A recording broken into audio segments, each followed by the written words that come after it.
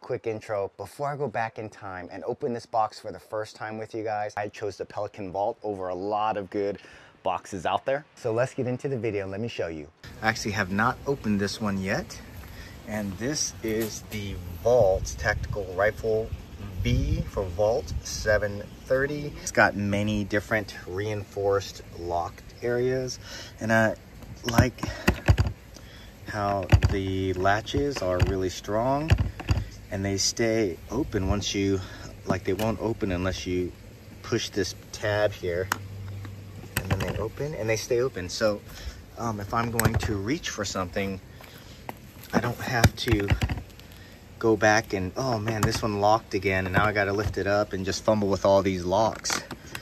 So because of that, they're able to put more latches on here to secure it.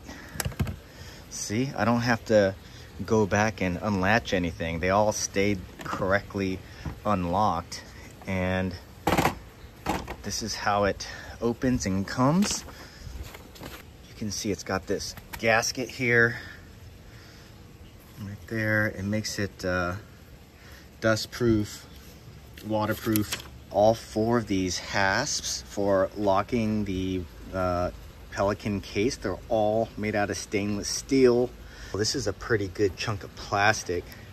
I can still move it, but it's definitely better than some of the Plano cases I was looking at. I think there was some Harbor Freight had some cases. I can't recall the names. I was looking at the Rome box, but this one seemed to fit the bill, fit the price, and I like the lower profile that this one had compared to the Rome, because I'm going to be mounting it on top of my truck like that one. I didn't mount that one yet. That will come in a video soon. I'll be doing that today or tomorrow. This is called a push button latch, because you push the button. And because they have that, there's no accidental unlatching of anything too. Because the last thing you want is to have a latch come undone and making all kinds of noise while you're driving and freaking everyone in the car out. Again, this whole thing is weather resistant. These Pelican cases have stood the test of time in all kinds of weather. This one does have wheels on one side, and it is very useful using that, especially if this thing does get loaded and used for other things. A buddy of mine has one of these, and he uses it for his, obviously his guns, but he uses it for other camping trips like we're about to do. And these wheels sit on top and get just nailed by the weather, and they've been holding up. And even with holes drilled through the bottom of the case so it can mount on the roof, it's still very strong, no cracks when it's under a lot of load. Crush proof, high impact polymer that it's made out of. Got these heavy duty handles. Oh my goodness. I mean, these things are solid. And when you look at the contact point in between, you can see it's pretty girthy. It's not one of those little pins that the cheaper ones have. It's a thicker one right there. This is a vented hole, so if it gets too hot inside of the case, it actually ventilates the air so that the pressure doesn't build up in there and compromise the seals. The latches are what I call high clearance. Sometimes, like the Rome cases, you have to mount the boxes a little bit further back from the rail so that you have enough space to open up the latches, which are all the way down near the bottom of the box. And I'm not trying to give up precious space. So I got this here to show you the dimensions of this one. There you go.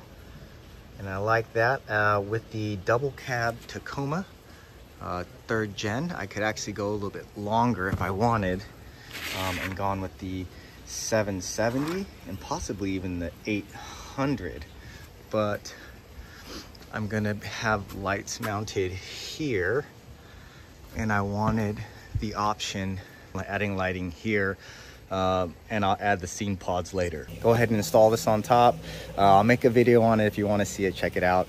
Show you how I do it. It's pretty easy, assuming you have a pretty decent rack. Like we have this up top Overland one here. So what I want to do now is show you what this looks like on the front, and then also show you what it looks like if you mount two of them on top of your truck. This is what it looks like with one box on top of your truck.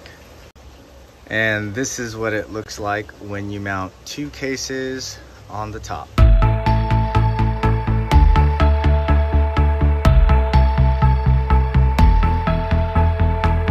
So that is the two cases.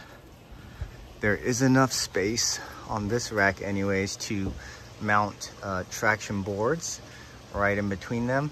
Thanks for watching. If you like off-roading, four-wheeling, any type of adventure, hit that subscribe button. Do us a favor, and welcome to the Adventure Squad team.